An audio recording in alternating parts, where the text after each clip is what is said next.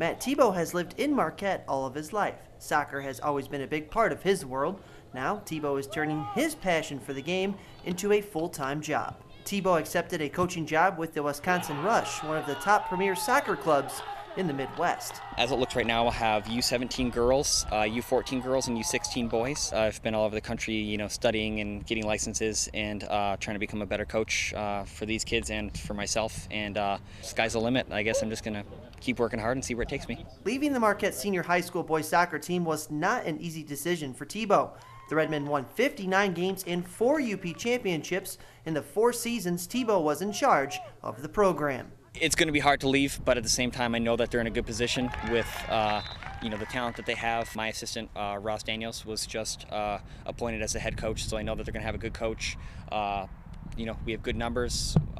We're run well. We have a great committee. So, it was just a right time for me to just jump out and let it go on its own. The job with the Wisconsin Rush is the next step in the coaching ladder for Tebo. His coaching gig with the Rush could lead him towards an even bigger job someday.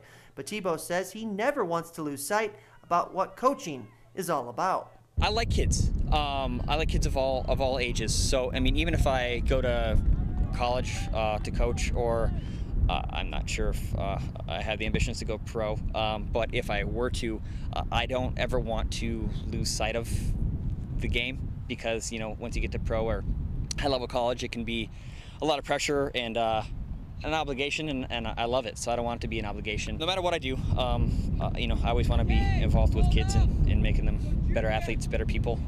Just trying to do the best I can. Tebo moves to Wisconsin next month to begin his job with the Rush.